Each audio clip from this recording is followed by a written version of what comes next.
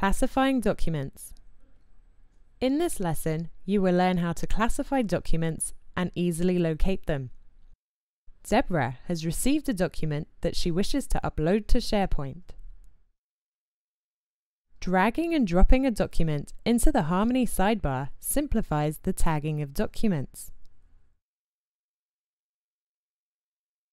Required fields need to be filled out before checking the document in.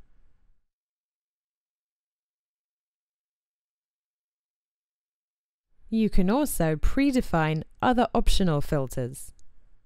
In this case, Deborah wants this document to be tagged with GSA rules.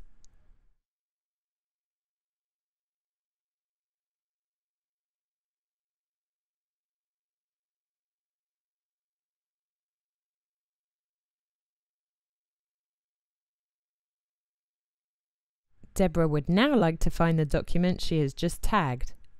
She clicks on Filter by Tags and enters her relevant tag. All the documents with a GSA tag now appear.